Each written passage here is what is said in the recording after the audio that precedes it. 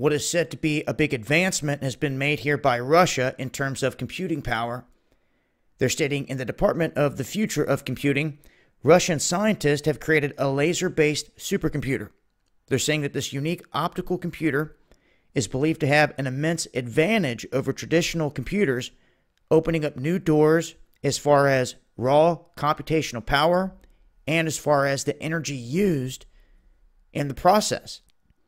They state that the supercomputer was developed by the All-Russian Scientific Research Institution of Experimental Physics in Sarov, that is about 375 kilometers southeast of Moscow, and is based on optical and photonic computing technology.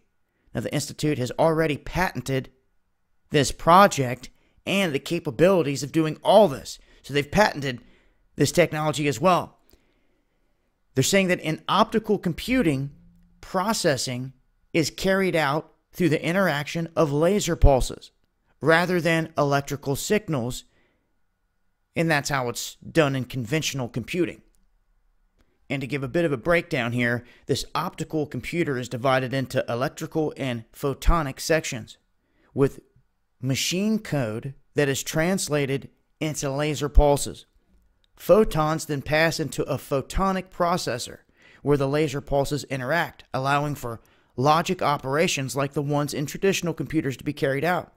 Now, after that, the laser beam leaves the processor and returns to the computer's electric portion, which optical information is then converted back into electric-based information, becoming accessible to the user.